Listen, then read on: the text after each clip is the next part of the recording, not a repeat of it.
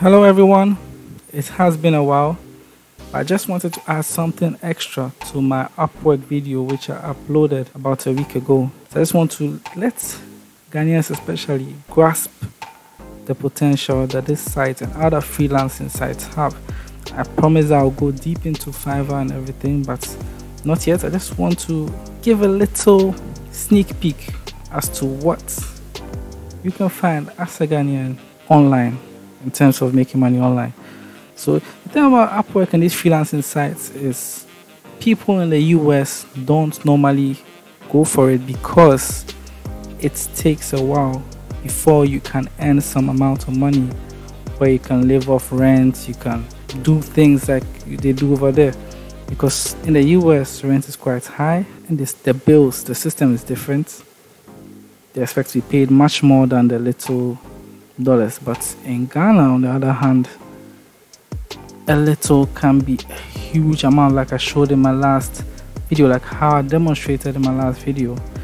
So for US, it will take a while to get to a level where you can freelance full-time, and some people are actually freelancing full-time. And if you're in Ghana, you can reach that level of freelancing full-time if you apply yourself, and that's where I'm trying to reach in life. So I'm just here to demonstrate to you that instead of applying in the job amounts and the vacancies in Ghana and those things for no hope, just those things that don't really have much hope, just check out Upwork. And this is what happens when you type Ghana. I'm going to take you through a few jobs. This is an administrator and marketing assistant job in Ghana. It's $5 an hour. That's the pay. This is what you have to do: social media, website, marketing. That's it. You can apply for this and get only 5 to 10 people have applied. Imagine those jobs on LinkedIn, hundreds of people applying in a matter of minutes and hours. This has been here for 19 days. Only 10 people have applied. 2 freelancers are needed. So you're only battling with 10 people if you apply for this job, and you'll be earning $5 an hour for 30 plus hours a week. Even if it's 30 hours a week, 5 times 30, $150. $150 a week is a decent amount. So yeah, you do the math. I'll put the math there on the screen, and the month is times 4. So that's what you earn from just being a social media. Let's go to something more technical. Legal consultancy in Ghana, $60 and $136 hourly.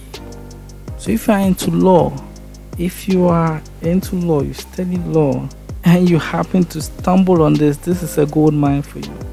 And this is all that you have to do. It's here. Provide us with a legal opinion for being a financial institution in Ghana. Company are looking to establish should be able to interact with the local payment providers, apply its merchants, and collect the funds locally. That's it. It may exceed long-term contracting hiring. So this is a jackpot for anyone in the law, in the legal field. Here we have virtual assistant from selected countries. This is a job where they want 100 influencers in your country, email and name and send. So if you want to make a cool $20, just get all the influencers in Ghana, their email addresses and their names, just 100. You get a cool $20. I won't do this because it is kind of beneath me, to be honest. I'm too busy for this. Another one, when payments are verified, I suggest you stay away from it because the person hasn't logged in payment details such as a PayPal account or credit card to the website, so it's not yet official. They could run away with your money, but you can see this. All this personal assistant, $300 a month, I think.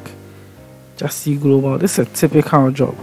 $300 a month, just personal assistant stuff. Only less than 5 people have applied, and you may even ask for an increment in salary because we discussed in interview. The budget is just for reference. If this is just for reference, you can negotiate for more than this. And this is 4 days ago, so it's still very fresh. You can run and get your registration on, your application on. This is quite trash. Meet and discuss with, nobody's meeting you. Combine logo, I could apply for this, but I won't. because like I always say, Ghana is not my target market for my services, because I've not got any room to trust Ghanaians. In fact, some verified makes it much more of a red flag. All this 6 days, so many jobs, and you can look at the proposals, the number of people who have applied, so little. Someone in Malaysia looking for someone to test their network with an MTN SIM card, their website or whatever. So just from typing Ghana, and I can show you a list of Ghanaian talents. Let me just type Ghana, and you will see the amazing things some Ghanaians are secretly doing on Upwork. 89% job success, $30 an hour, 2K earned. This guy has $3,000 and $2,000 and this girl $3,000 and $1,000 plus $20,200 and $10,000. And so you can see that there are many Ghanaians making things from this Upwork stuff. But I don't want to go into it too much. The aim will just show you the jobs available in the recent times, and it's just a part 2 to the video on the possibilities of Upwork. So like I said, I do not recommend Upwork for beginners because of the connect system.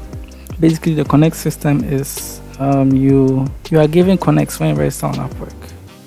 Yes, you are giving 40 connects, right? You're giving 40 connects.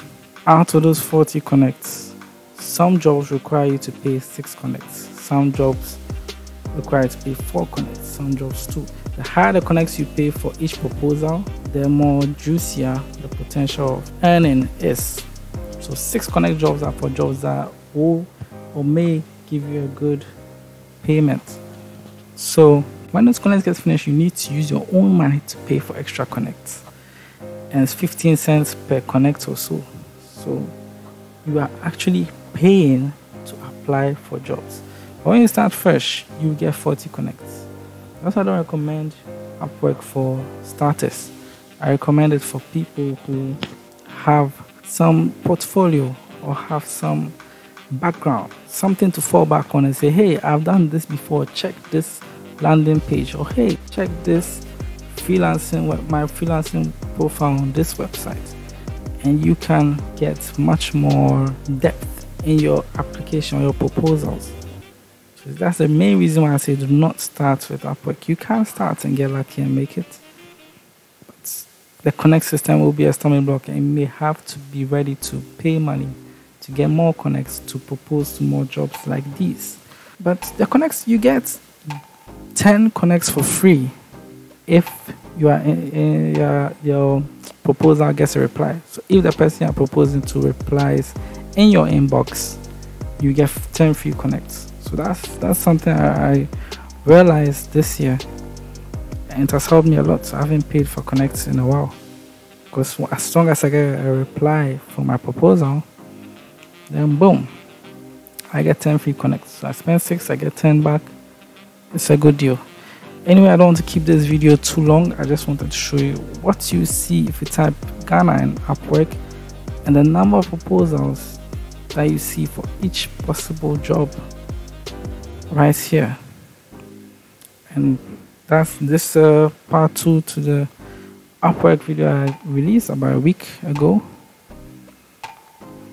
And like I said, I will be going into Fiverr more. That's the site, that's a platform I recommend for any beginner, because they give you 10 free bids each day for free. You can bid for 10 jobs for free each and every single day. That's incredible. So let me know what you want to see more of in the comments below. Like, comment, subscribe. Please subscribe for more tips. This is what the channel is about. I just want to provide you with quality content that can blow your mind. I can make you go like, oh, I see. And shout out to all my 20 subscribers. The last video I had about 18, now I have 20. I'm very grateful. And see you on the next one. See you on the next one.